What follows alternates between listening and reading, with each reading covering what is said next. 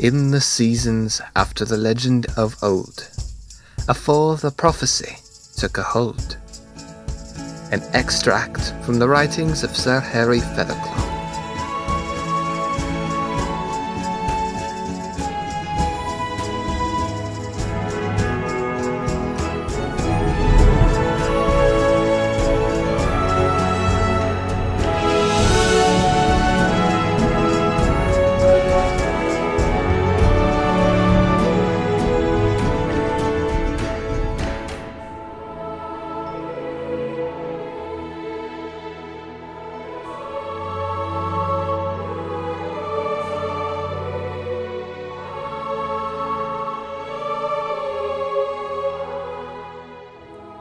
As the radiant sun relinquished its embrace over the usually cool and damp marshlands of the ancient realm known as Rokfel, dusk settled upon the land, heralding a time of solemn fasting. It was a moment to honour the monarchs of yore, the valiant heroes, and the timeless tales woven into the tapestry of history. The golden sunset evening begins to darken as the denizens of the kingdom, be they travellers, visitors, or other folk, began to disperse, retreating to their respective abodes. Amidst this transition, a diminutive golden-brown field mouse emerged, clad in flowing attire of green and brown. With a sense of purpose, she darted through the dwindling crowds of rats, who were now concluding their day's activities, dismantling their market stalls and shuttering their shop fronts. Her braids, cascading behind her in a lively dance, swayed in sync with each spirited step she took. Often, she collided with the much larger rats in her path.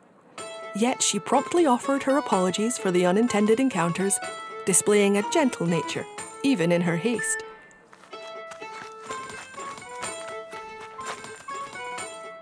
Goodness me, child! Forgive me.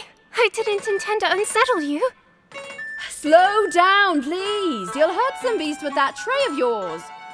She had found herself scurrying behind schedule, having lent a paw in the dutiful provision of nourishment to several guards stationed at the western gateway. Oh, look at her go! Cheeses and chestnuts! Watch out, Mum! She's running right for you! The elderly rat that was conversing to her friend at the shop front quickly took a step in and tucked her dress out of the way of the mouse maiden's path, just narrowly avoiding a collision. Oh dear. Thank you, Henry. Careful now, little one. I'm sorry, but I'm running late for the blessing. Anna knew that if she were to keep the king waiting, it would surely be disastrous. A brand new pint, it's the greatest. Oh, hey! Watch where you're going there, little missy. Apologies, I mean no harm, good sir. She apologised again, running only a few strides more before colliding into a much bigger and heavier creature that had unwittingly crossed her path, putting an end to her quick-paced venture. Oh! This time, she rebounded backwards off the unmoving mass like a rubber ball. With an undignified descent, she tossed her tray of dishes and cutlery, cascading through the air in a cacophonous symphony of clinks and clatters. She found herself seated upon the dusty ground, her rump meeting the dirt with an unceremonious thud. The small metal utensils landed with her, scattered in all directions, finding their resting places upon the earth, their metallic song reverberating through the bustling surroundings. Ow. Forgive me, kind soul. I didn't mean to bump into you like that. Bump into me? You almost swept me off me paws and into a grave. The bigger creature's motherly voice exuded concern, perplexed at the situation.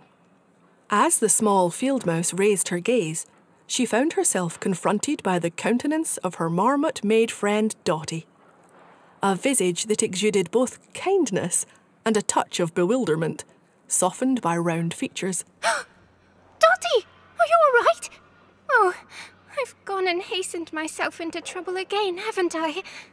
This marmot maiden, attired in a well-kept ensemble, presented herself in a light blue maid's dress, bearing the gentle signs of use. A pristine white apron, though marked with remnants of food stains, adorned her waist, while a small yellow cloth gracefully enveloped her head, serving as a modest head covering. Oh, dear me, Anna. I am unharmed. But whatever are you running like a wildcat for? Recklessness could yield dire consequences, risking undue harm to yourself or others. Dotty was flustered at the sudden shove, even if all it did was cause her mild imbalance. Oh, I know that. I apologize. I just didn't want to be late for the telling of stories. I pray that I have not caused you any harm. Though her big, gleaming brown eyes were downcast at the thought of causing others trouble, Dotty leaned down to Anna's height after helping her up and began to soften and comfort her as she spoke. You did not injure me, thankfully. But if it were another creature, they may not be so fortunate. Oh, Anna, I know that you're engaged to the king, but you still need to have some considerations for others. Dotty explained softly as she put a paw on Anna's shoulder in efforts to comfort her. Oh, leave the thorns to the brambles. Just be mindful, that's all.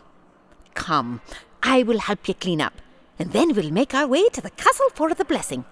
With swift coordination, Dotty and Anna, driven by a shared sense of responsibility, diligently retrieved the scattered dishes and cutlery strewn upon the cool, rocky terrain. Mindful of their surroundings, they navigated the path to the castle, cautiously avoiding any inadvertent collisions with fellow passers-by. Within the majestic confines of the main hall, affectionately referred to as Burnham's Ballroom, a remarkable transformation had taken place. The usually spacious and unadorned chamber now boasted an array of chairs, benches, and tables, all meticulously arranged, their orientations converging upon a prominent podium situated before a magnificent wall tapestry. This departure from the norm was a testament to the extraordinary nature of the day at hand. Radiant illumination enveloped the hall, emanating from numerous wall sconces, strategically positioned candle stands, and a grand chandelier suspended at its very centre. Their collective glow breathed life into the space, casting dancing shadows upon the walls. At the heart of the room stood a commanding figure, a rat towering over the rest, with a coat of sheening, rich black fur that shined brilliantly. He was adorned with a regal crown atop his head, and swathed in a resplendent maroon cape with golden patterns surrounding its edges. With authority and grace, he directed the diligent maids and servants, orchestrating the placement of objects and the arrangement of effects with meticulous precision. As the bustling preparations unfolded, Anna and Dotty made their entrance through the rear hall doorway, joining the scene. Anna, brimming with anticipation and youthful enthusiasm, hurried toward the towering rat, her small form exuding a childlike innocence. Extending her paw, she clasped his with an endearing trust, prompting the regal rat to kneel, meeting her gaze with his own deep red eyes, gentle, tinged with a hint of fatigue, yet brimming with eager anticipation. In that tender exchange, he sensed her own eagerness to immerse herself in the tales of old, perhaps harbouring a distinct yearning for one story in particular. And what mischief have you gotten yourself into this eve? His deep voice sounded. Mischief? Whatever do you mean? Well, I see that Dotty has accompanied you, so I know that she must have found you running yourself into trouble. My only question is, what that could very well be. He played back, detecting the smile that would form, then disappear, as Anna tried to collect herself. Dotty approached Meier and whispered something into his ear, too quiet for Anna to perceive. Oh, well then. King Meier? But forgive me, Your Highness. Meier's words were cut short when a servant rat named Tim called to him. The big rat's attention was lifted over Anna's head as he stood to answer the plea. Yes, speak. The time has come for the festivities to begin, and for your kingdom to enter your house for the great fasting. They're awaiting outside for your word, sire. Ah, so it has. Send them in. We shall start the ceremony once every beast is entered and settled. The servant bowed before the king. Then, returning to the entrance, he signalled to the awaiting creatures outside, granting them permission to enter the hallowed hall. Meier addressed Anna again as he pushed himself to a stand. We shall finish narrating in the morn, for tonight is a special night indeed. As the front double doors of the ancient castle swung open, a tide of rats and diverse creatures surged into the hall, filling the once empty space with their presence. From his vantage point at a table positioned to the right of the podium, Meier observed the gathering crowds, his gaze sweeping across the animated scene. Some moments later, every beast was sat at a table, bench, or chair, filled with laughter and good cheer. Amidst the animated hubbub, Meier, desiring to restore order, resorted to repeatedly clanging his silver cup upon the wooden table, creating a resounding chime that gradually commanded attention. Quiet, quiet now. As the echoes of the clanging subsided, a hush fell upon the room, veiling the gathering in an expectant silence, as all eyes turned toward Meier, awaiting his words. It is good that there is lively talk in the air, but I must create room for our speaker. Thank you, everyone, for attending this most special event. I well know that it is not always roses and honey, but I also know that without your hard work and endurance, this kingdom would be for naught. This is the land of the rats, after all.